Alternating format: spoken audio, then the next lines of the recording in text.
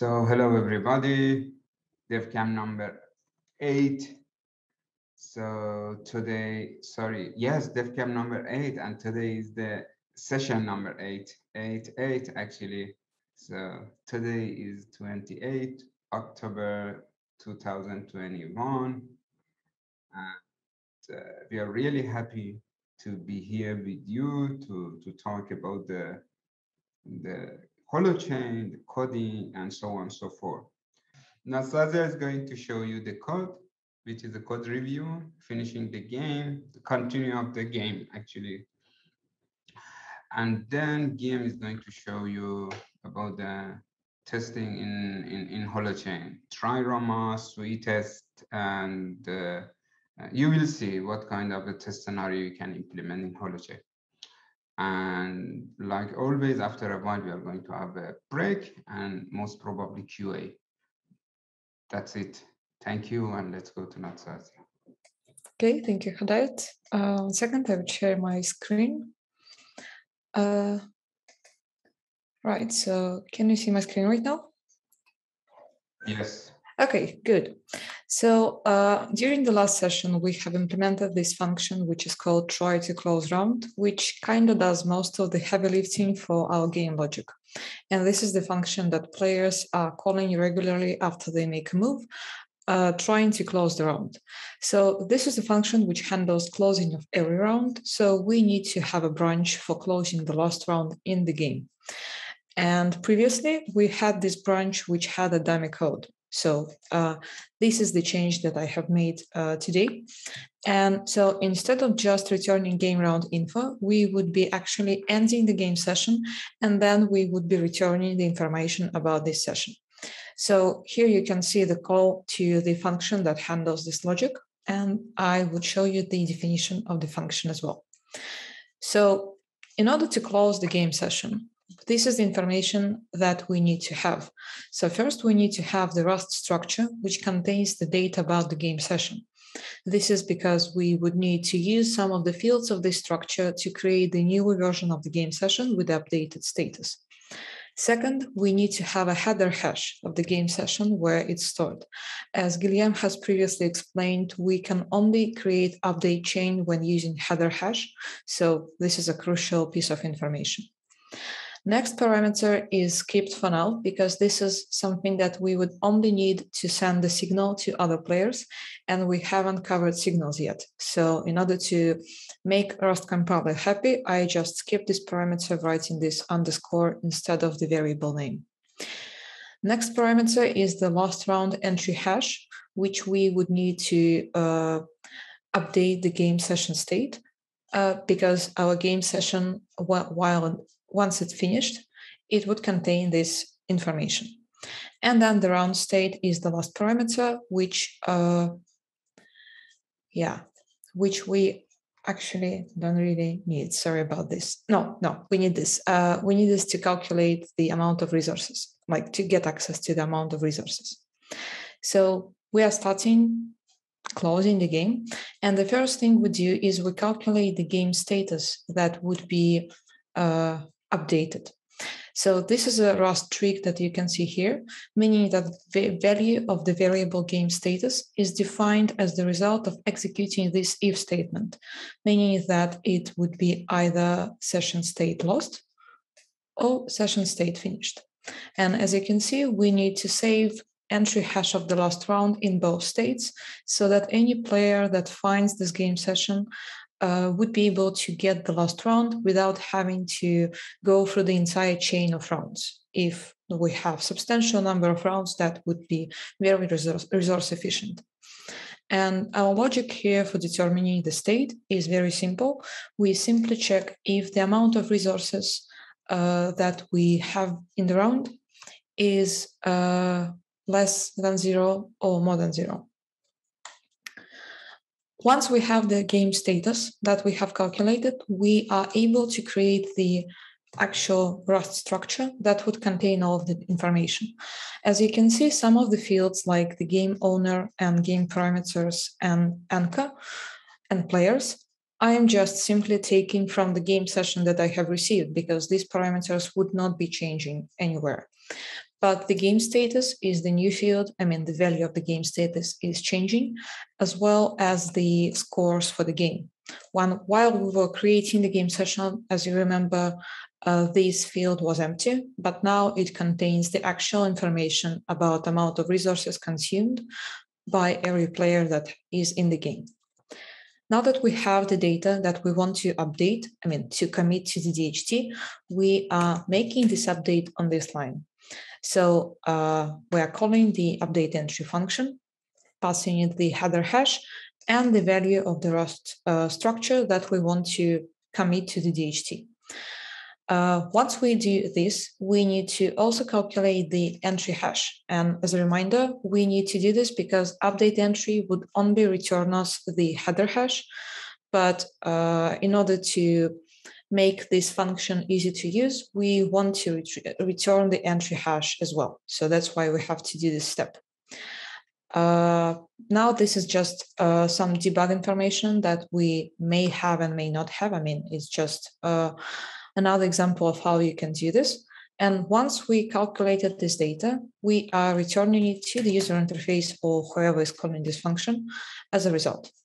So looking back at how this end game function is integrated in the game round, you can see that this is where we are calling it. We're getting the entry hash. And once we have this hash, we are populating the value of the game session hash in the round info. And you can notice that the next action is different. So this is how user interface would know that instead of showing another form for making a move, it has to show that the game has ended and well, a different element would have to be displayed. And that's basically it. So we just written the entire game. It doesn't have validation still, so it's very easy to cheat on it and modify the state in a way that we wouldn't want to have. And we would be covering validation separately. But for now, we have the logic that can be already executed, and you can play a full game if you're playing in good faith, I would say. Go to the testing game. We are going to talk about testing right now. But before that, I want to introduce one topic which you will encounter many times actually in the development of your holochain application, which is actually upgrading the holochain application you're using to build your code, right? So holochain is a rapidly iterating I guess product. It's still on alpha, and they are doing weekly releases. And both launcher and holo are upgrading the holochain version that they are using periodically, right? It's not that you have to upgrade at every weekly release. I would advise against that actually, because it can be a bit cumbersome to be upgrading every time. But I do recommend to upgrade like once a month, since that's going to be like the release cycle more or less that the launcher and holo and scaffolding, like all the tooling around holochain is going to be upgrading in that rhythm. So how do you do that? How do you upgrade the holochain versions? Well, there are two things important, right? So I have here my the devcamp repository, right? There are two important things in upgrading your holochain version, which is one it's the default.nix. Oops, here. The default.nix is the one, like if you remember Nix, what it does is build a virtual development environment with everything you need to be able to code well. And in this case, in Nix, we are declaring the holochain version that we want to be using in our development environment, right? So that's the holochain version, but then the application that we are building is dependent on the HDK, right? The holochain development kit, which is upgrading at the same time as the holochain version is. So the two versions have to match. That's the most important thing, right? So the holochain binary is what consumes the DNA. If the DNA is of different version than the holochain binary, then it's not guaranteed to work, right? The two versions should be aligned for them to be guaranteed to work. So in the default.nix, we are specifying the version of holochain, the holochain binary, not the version of the HDK we are building with, right? The version of the holochain HDK that we are building against is specified in the cargo.toml as a normal Rust dependency, right? So you can think of, these are the two places that you should look for when upgrading your holochain version. First, the default.nix, which brings up the holochain binary, then your cargo.tomls, which packages the DNA, and then the DNA and the holochain binary have to match versions, right? So how did I upgrade the holochain version? So if you see here, what we had is something like this, right? Which is specifying the holochain version 107. And every week there's a new holochain version. So 107, next week 108, next week 109, next week 110, sorry, 110. And what we need to do is basically replace this part of the default.nix with all the new hashes for the new holochain version. And that's going to be cached in holochain caches. So you're going to have like, in some cases 10 seconds. It will take 10 seconds for you to download the new version, right? So it's very lightweight with caches. And Nastasia, for example, has experienced something like 20 minutes as well with caches. So it's a bit, it depends on the environment that you have, but it's much faster than before. Because before we had to basically compile the new holochain version, and that would take like a long time. Cool. So where do we get this part of these hashes for the default.nix? Well, first of all, they are here. What I'm going to be looking at is this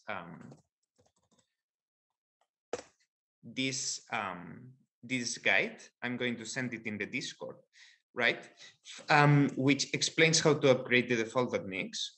And first step is find the hashes of the new version of holochain. This refers to these hashes, right? This one, this one, this one. First of all, they should be here, which is where the holochain Nix dependencies are built, right? So they should be here.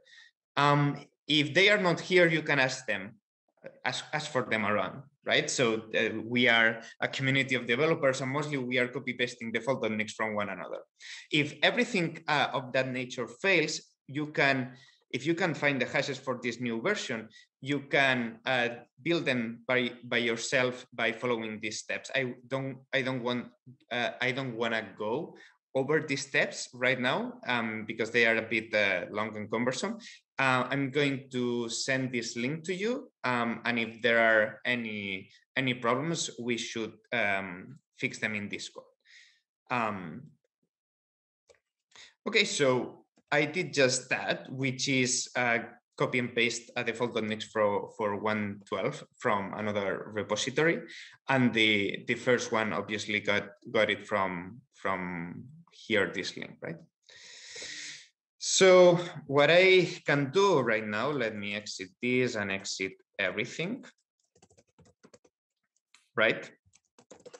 Can you see my screen big enough? Yes, it is okay. Thanks. So now if I do Nix shell, it's going to actually download everything it needs from caches, and we will have the new holochain installed. As simple as that. Right? So we have now holochain 112. And now I have to go to my cargo.toml, and we had this, right? So I have to upgrade the new version. And then if your zone depends on holohash, which a lot of zones do, you have to upgrade its version as well. These two grades should be aligned in their version as well. If not, you will have some incompatibilities. For now, you have to put them like this, but in the future, you may be able to drag this dependency to make it simpler. Okay, that's as far as I want to go as to upgrading holochain versions. Any questions here? Yes, I can ask a question. So the two places developers supposed to change, one inside the cargo.toml, another one inside the default.nix. It is the must. It means they should be the same version. We already know in the cargo, code is going to use in a default Nix OS. It is the environment for CLI, blah, blah, blah, the binary that using for the as a profile environment. It must, both of them must be in the same version. Yes. If not, it can still work in some cases, but it's not guaranteed to work. The reason is a bit complicated because it's basically the way in which the DNA and holochain are communicating, right? So if that way actually changes, then it breaks. If holochain version 107 has a different way of communicating with the DNA than holochain 106, and we are trying to run DNA with 106, then they are not going to communicate well with each other. That's what I say. It's not guaranteed to work, and you should, like, if you have some problem while upgrading holochain versions, that's the first thing you should look into. Did you upgrade the cargo.toml versions and every dependency in your cargo.toml, like if you have dependencies to other zones or things like that, check that first. Because if that's the issue, then you're not going to be able to move forward at all. Thank you. So to review quickly, in a TOML, the version of holochain, it is the version that we are building the DNA, we are creating the code. In the default Nix, it is the place that the conductor is supposed to come up. So it is supposed to connect, and both versions should be at the same level. It means we produce our code that is already supposed to be run using a CLI, admin panel, and conductor. And that's why both of them, the best option that both of them should be at the same level. That's it. Yeah, exactly. Thank you. Any more questions here? Yeah, I have a question. It looks like holohash and the HDK dependencies have different versions. Where can we find out where they match? Right, that's a good question. Okay, so what I do is go inside the holochain core repository, inside the HDK crate, right? So if you have followed, this is the holochain main repository, the HDK crate, and the HDK depends on holohash. So I go here and I say, oh, okay, so HDK 113 depends on holohash 12, right? So this is the one that should go with HDK 113. Would you please copy and paste the code to me that I can put in this code? Thank you. Put it in the chat here, it's easier.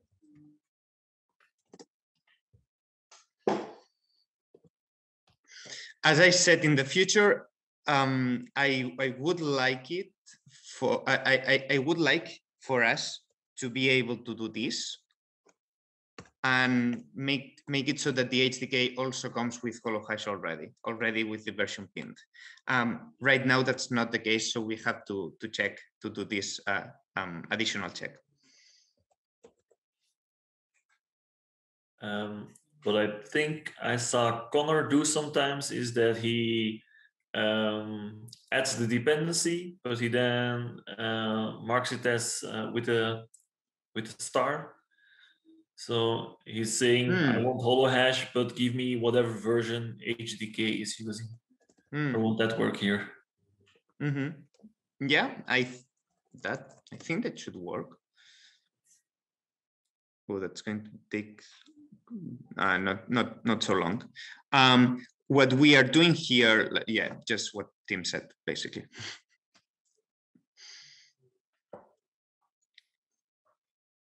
Yeah, thanks, Tim. Yeah, I stole it from Connor, so thank you, Connor, if you're here. Any more questions?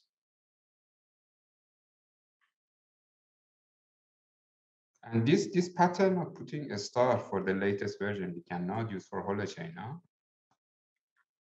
You can not use for holochain because actually your zone isn't depending on holochain. Right? It's the default.nix that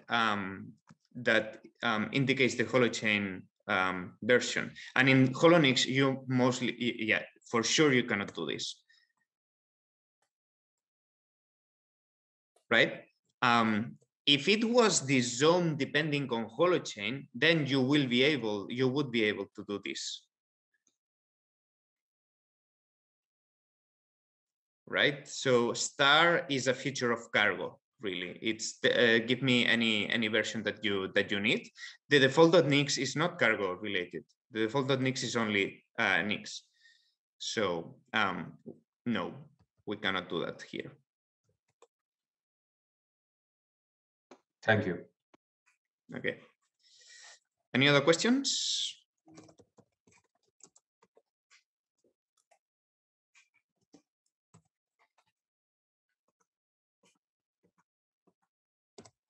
Oh, wait. Okay. By the way, if anybody for the new version create a default nix, please come to forum and notify others. Yeah. And anybody else would love you as the first one to notify a new default.nix. That's great. Yep. Saving time for other people. That may change in the future, but for now, this is what we have to do. Okay, and I just ran before going to testing. I just ran into another issue, which it's useful to actually show, which is okay. I'm inside the new Nix shell of the devcamp Game of Commons repository. I'm going to run the tests. Okay. Oh, it has to compile again. That's a bit weird, but okay. So after compiling, we get some weird issue in which we see, yeah, let me just show it here. Let me know if I turn a bit choppy because sometimes I have had that experience. You are totally good. Go ahead, please. Okay, so you see things like this. And it's like, wait, what? So in here, I'm basically simulating what the tests do also, which is just run holochain. The thing is that sometimes the holochain has an accompanying binary, which is layer key store, right? Sometimes holonix doesn't seem to install correctly layer key store in your environment. So you get these kinds of errors, which is, hey, connection refused to layer key store client received error installing layer key store. What holochain is trying to do here is running layer key store. So layer key store is really the place in which holochain stores private keys and things like that, right? So let's see. Exactly, this is what you are going to get, right? Which does actually doesn't make any sense from the perspective of the testing, that it's now compiling and trying to run the tests, right? This is what I wanted to show. The reason is that holochain is trying to run layer key store as a dependency process to store the private keys there. Since it cannot find it, it just tries to do the cargo install for you, right? Because the layer key store is not properly installed on the computer. So it's trying to install it directly from cargo, from crates.io, sorry, right? So this is what you get. Solution, easiest solution actually is to let it run, let it complete. Then you will have layer key store properly installed. This run of the tests will fail, and that's fine. And what you have to do then is rerun them. And then hopefully the layer key store process will be installed correctly in your Nix environment, and you will be able to run the tests correctly. Okay, just if you see this, this is the reason. Like, hopefully you can work your way around it and not be blocked. Okay, now on to testing. Sorry about the big prelude. So I'm going to show two levels, no, actually two patterns to do integration testing in Holochain and one pattern to do unit testing. In the devcamp repository, you will have the two patterns of doing integration tests, but not the one about doing unit tests. Let's start with the normal tests that we already have. Like these are the tests that we were executing all these sessions, right? Which is something called Tryorama, right? So these are tests that are written in TypeScript. You could write them in JavaScript as well, but all the tooling is made for TypeScript at this point. So this is the easier path is to build them with TypeScript. And Tryorama is basically a framework to be able to boot up conductors on the fly and connect to them and execute functions on them, right? So in this case, what we are doing here is just creating a new orchestrator, Tryorama orchestrator. And the orchestrator is basically, well, what orchestrates all the conductors, starting up and booting down and these kinds of things. And we are executing the game logic tests on it, right? So let's take a look at the game logic tests. Okay, so what this does basically, it takes an orchestrator, which is the one that we are passing here. It registers an S scenario, which is really a test. This is nothing more than registering a new test. And then it executes the test code, right? Let's take a deeper look at the test code. So in Tryorama, you have this, and this is really boilerplate. The scaffolding tool does it for you. Otherwise, you can go look at different examples to copy paste this first part, right? What this does, for example, s.players, and s is a parameter that we get from Tryorama, s.players boots up two different holochain conductors, which one is Alice player, second one is Bob player. And these are conductors that are actually real conductors running on your computer, right? So this is not in memory in JavaScript, but these are real conductors running in your computer. But right now, these conductors don't have anything installed, right? So what we do is install our hub inside the conductor so we can actually test our hub, right? If we don't install our hub, we are not going to be able to call any of our functions. So how do we do that?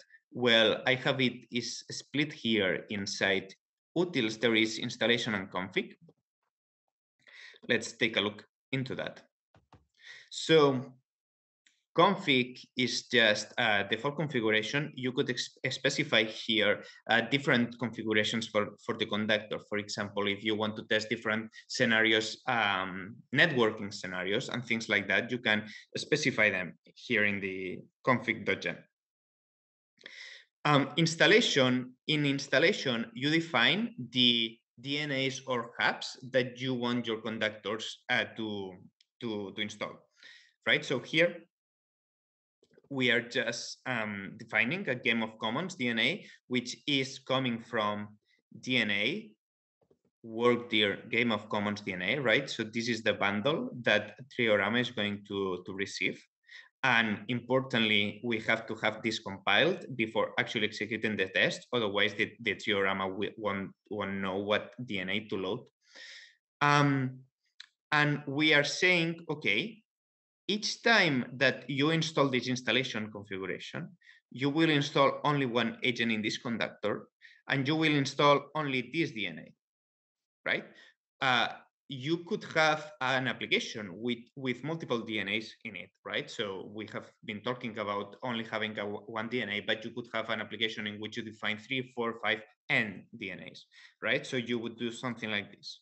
right? This is an application that contains multiple DNAs, and they should be installed as a bundle together to be able to work together with each other, right? So this is the way that you would do it. One agent, these are the DNAs of our application. You could also install multiple applications, right? So imagine I have to test my, I don't know, my mutual credit application together with another application with Elemental Chat, right? So my mutual credit only works if there is Elemental Chat installed on the PC, but Elemental Chat actually is not part of my application. So you would do something like this, right? So one agent, two applications, inside one application, this DNA, inside the other application, this DNA. You can also define another scenario, which is, oh, wait, but I want to test scenarios in which there are two agents in the same conductor running the same DNA, which is not that like the only place in which that's usual is hosting, and I'm not going to go there to explain that, but this, as far as holochain is concerned, that's a totally valid scenario. So you would do something like this, right? So this is first agent, this is second agent. With the inside the configuration, you can configure the installation of DNAs or hubs the way you prefer, right? So we are going to stick with the simple, only one DNA. What we do then is called install agents hubs, right? This is from Tryorama as well. And this actually returns a list of agents. And this is called a destructuring in JavaScript for those of you that are not really familiar. But this is just really the same as doing list of agents 0, 0, 0. So this structure is going to match exactly what we have here. So I want to have the first agent, right? From the first agent, I want to be able to get the first DNA. So from the first agent, the first DNA, right? And in JavaScript, another way of expressing that is just doing the restructure that we see here. So now we have a handle for the application. Here important, we have Tryorama connected to conductors, right? So this is like, okay, instead of actually going to the bootstrap or to the proxy that we have been talking about previously, we want to test this in isolation. So let's have Tryorama have the two conductors meet each other privately, right? So we don't connect to other tests that are happening elsewhere with the same DNA hash, because we are a team of developers testing the same application, right? You could have collisions in your tests if you are going to the Bootstrap service and actually booting up a real testnet, right? We don't want to do this here. We want to share the nodes privately, and this is the way that you do it. So, Guillem. Yep. So let me ask a question. Hey guys, if you don't like my question, let me know. So generally, let's review what is Alice and Bob when in the two lines. Yes, it means right now we are going to create one conductor with one installed DNA as a game inside each of them. By this setup, it means we are going to have two different conductors. Is that true, or we are going to have one conductor with two installed versions? No, these are two different conductors. Okay. Alice player is one conductor, Bob player is another conductor. Okay. And in Alice player, we install one DNA. Yes. Yes. One DNA, right? The definition of DNA, yes. And in the other conductor, we install exactly the same DNA. Yes. But it's another conductor. So at the end, we get two agents playing the same game, which is what we want. Yes, that is true. So it means right now in the shared environment, we have two different conductors, each of them install the DNA. Yes? Yep, exactly. So what's happening in the share all nodes right now? It means what they are going to share to each other. Right. They are going to meet each other, basically. So it means we are going to configure a network, a way that they can see each other. Yes. Exactly. Yeah. With this, they are seeing each other. That is great. Without this one, it means if Alice publishes something, Bob cannot see it or Bob cannot host it. Yes. Exactly. Exactly. So with this scenario, peer-to-peer communication between conductor also is possible. Yes. Yep. With this. Till when this validation are valid? It means when we start setting up for each test scenario, we need to create and to regenerate all this setup, or we just set up once and we are going to create a different test scenario. Okay. If I understand the question, it's like, okay, this is a test scenario.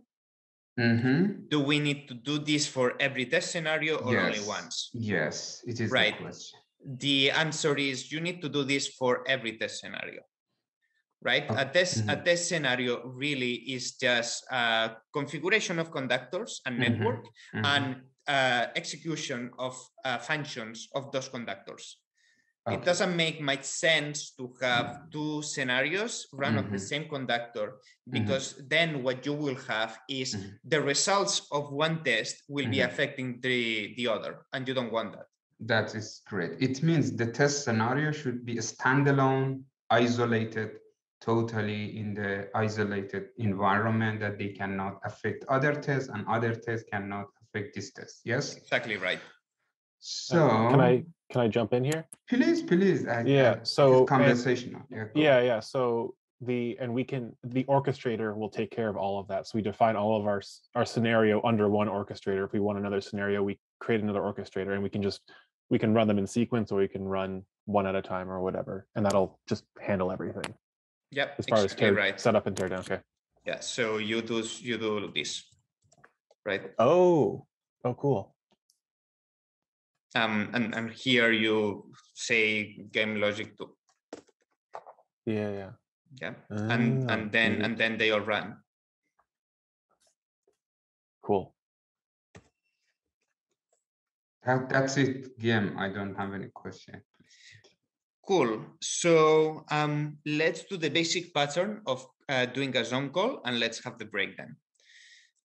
So now here it's a bit convoluted, unfortunately, but we have to do this to get from the application, right, to the actual cell. And remember, a cell is a combination of DNA hash agent public key, so it's a running DNA. You don't have like a DNA cannot run in isolation. It has to run together with an agent public key, and that's a cell. So we are here getting the cell for Alice and the cell for Bob, and an application is just a set of cells, right? So we are just from the cell list, we are finding the one that corresponds to the DNA we have to test. So, and then we finally have the cell, and with the cell, we can start to make the calls, right? So for example, we do alice.call, we pass the zone name. So for this DNA, which zone we want to call. And in this case, we have only one DNA, only one zone, which is game logic. So that's going to be game logic here. And in that zone, which function we want to call. And that's going to be in source lib. These are all the functions that are defined, are only the ones with HTTK extern, right? So we have to basically copy and paste one of these to determine which function we want to call. And at the end, we want to pass this payload, the parameter, right? And we just pass it like this. Then we await. This is always asynchronous. And with that code hash, we can do things like t.ok code hash. This will check whether code hash is null. And if it's null, it's going to fail. You could do also something like this.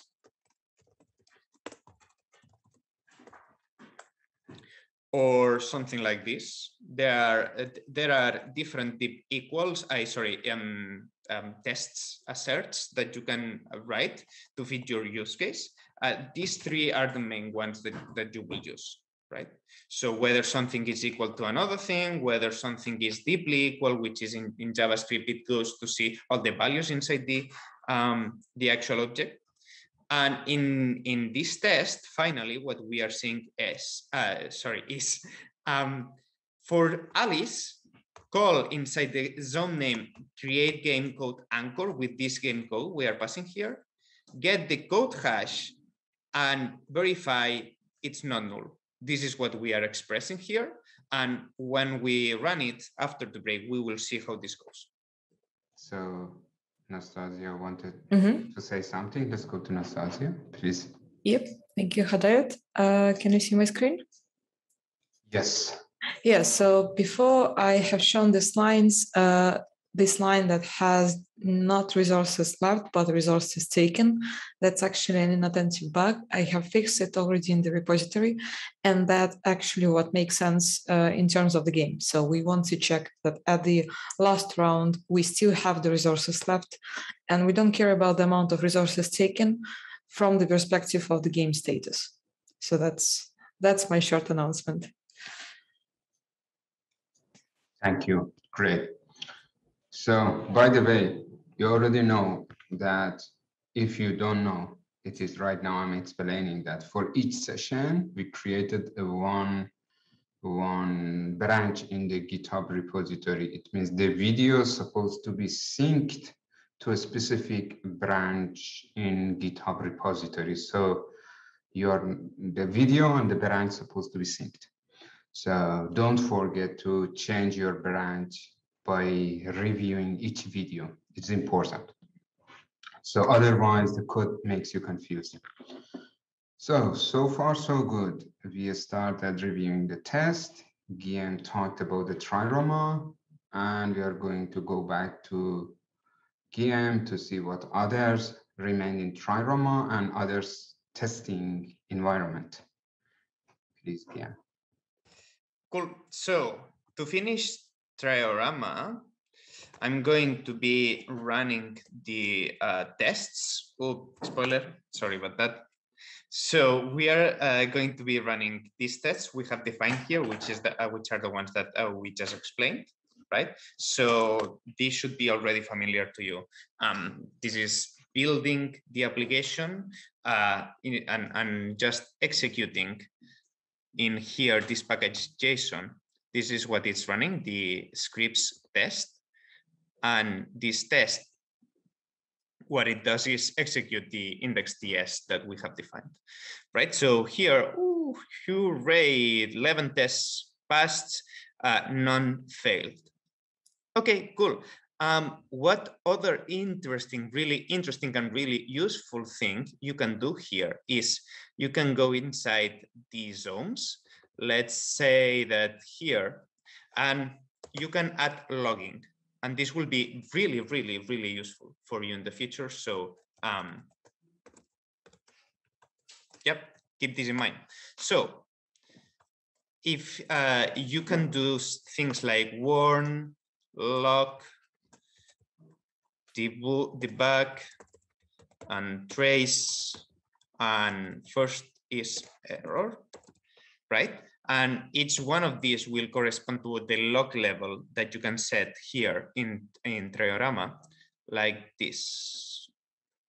At the beginning, you can say wasm log, and I'm going to set this at warn, right? So it's just going to show warn and error. If I set it to log, it's going to show log, warn, and error, right? But I only need warning to demonstrate it. So I'm going to log something, whatever, I don't really care about it. It's going to recompile this little new line that we set here, and it's going to run the tests again. Just want to show you how it shows.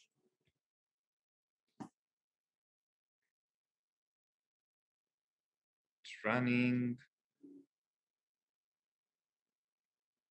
Okay, do you see this?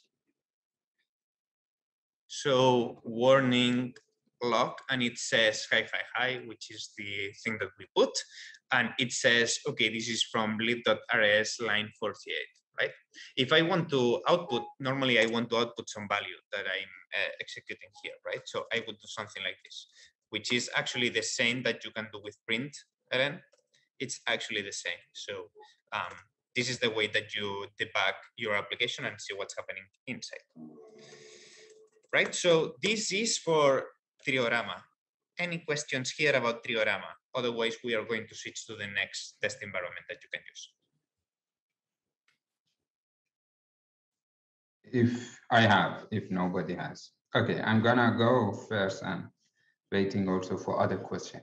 So Guillem, in this scenario, I saw something like a sleep.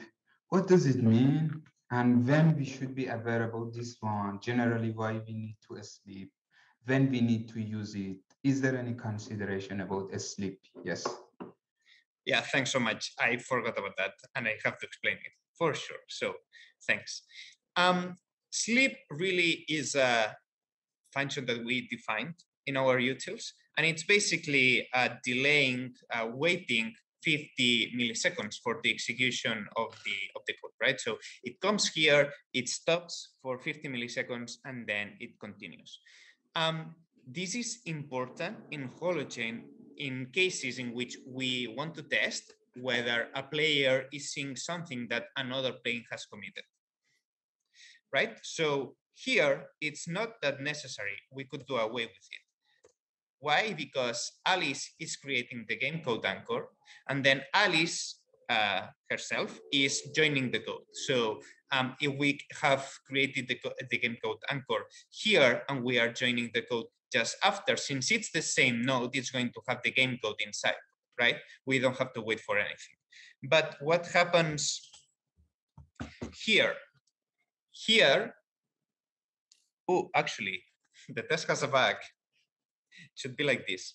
Here, Bob is joining the game, right? So from one side, Alice created the game code, and then from the other side, Bob is trying to join with that game code.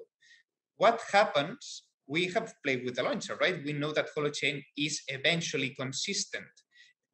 Not everyone is going to have the data just after Alice has created it. So we have to sleep. Opa.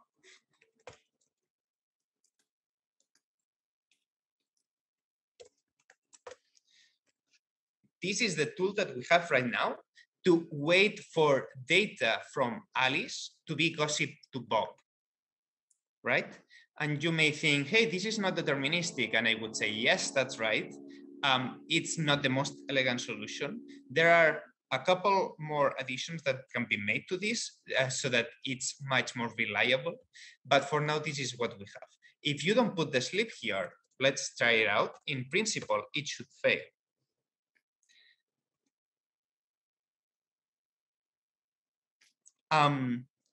When do you have to use sleep? The test is basically, does someone has,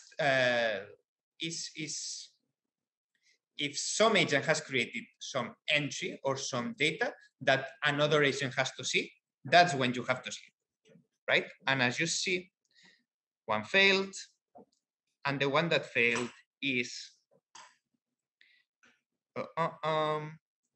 what's this? Alice created new session. Where is this? Alice created this new session. Oh, it's interesting. We need another sleep here. Ha. All right, we need another sleep here. So actually, this one has gone really fast in gossiping, but this one didn't. So here we are starting game session with code, which requires both players, the profiles from both players, right? So we have to sleep here, actually, after Bob joined the game, because now it's Alice who has to see both data, right? So let's say 15.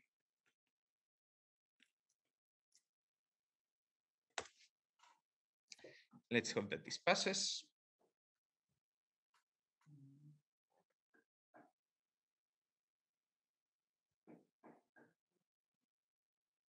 Yep, now it passes again, right? This is the thing that you have to do whether data committed in one conductor has to be seen by another conductor.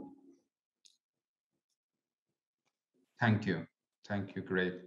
So is it telling us that the Tryorama is an integration test? Yep, exactly.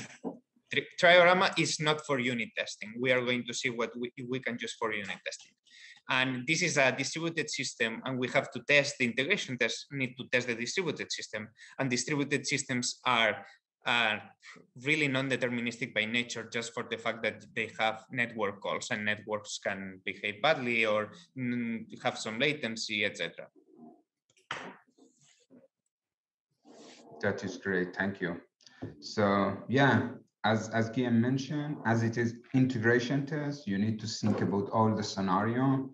One node or one agent is sending something to DHT. We need to wait. Others supposed to be seen. Others supposed to see that entry or element, and you need to simulate the process of all the steps and then write your scenario. It is the nature of the Tryorama. Always don't forget about the sleep, which is really important. And I already personally faced this experience that for some reason I put 3 seconds, and after a while test didn't work, and I spent a little bit time. I recognized, for any reason, maybe a networking or maybe the memory of my testing environment, the speed of propagation was slower, so I changed the sleeping time for 2-3 seconds, and the tests are passed. If somehow your tests are not passing, don't forget also to look at the sleep. Also, don't be confused. Actually, take care of this sleep.